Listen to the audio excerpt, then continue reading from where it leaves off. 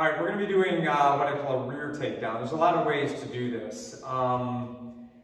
Basically, how I get to her back. There's a lot of ways to do this. So if I'm in this position, I might do like an arm drag and get to her back like this position. So that could be. We could be in this position. I could duck under and get to the back. But however, I need to get in that position. I could even be in a front clinch and she reaches over my head and then I just take the back.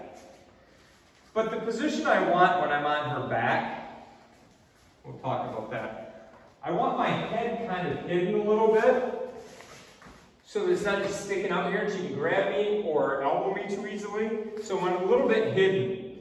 And I want this arm across the waist. If it's in the middle like this, she can posture up, and it's easier for her to fight those arms and break them down. When it's on the side, it's a little harder for her to do that. So I like to offset this, bring this deep across here. I also don't like to keep this grip or this grip because it's easier for her to peel this off. So I do what I call an S grip. I put my fingers together and hide my fingers so it's harder for her to peel the fingers. So however I get to this position, let's say we're starting here, and I arm drag and I get to there, I make that little S grip and I lock my elbows in tight and hide my head. Now the way I like to do it is to keep my hips back on the rear clinch. So I should feel kind of like an anchor to her. So if she's trying to move forward, she's always kind of being drugged. And I have my center of gravity low on her, my hands across. Now it would be even better if she is fighting the hands, for me to catch this hand. Because once I get one arm in, it's harder for her to fight those hands off because she doesn't have two hands to fight the hands off with. But we'll do it with no hands in for right now. So we're going to be in this position. Now I'm going to step off to the side a little bit with my right foot, block her foot with my left foot, and then pull her down. But I'm going to have a little, like a little rubber band action with my arms. Mistakes are people pull them on them. But I want to have a little space for her to fall beside me.